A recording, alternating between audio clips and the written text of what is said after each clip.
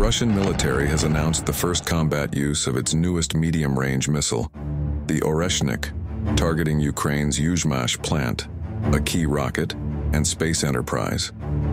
This strike was reportedly a response to Western missile attacks on Russia's Kursk and Bryansk regions.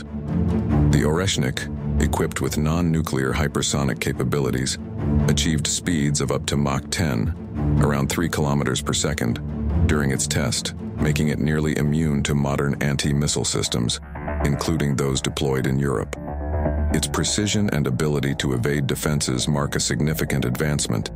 The missile belongs to the same class as the RSD-10 Pioneer and RS-26 Rubezh, known for their precision and range.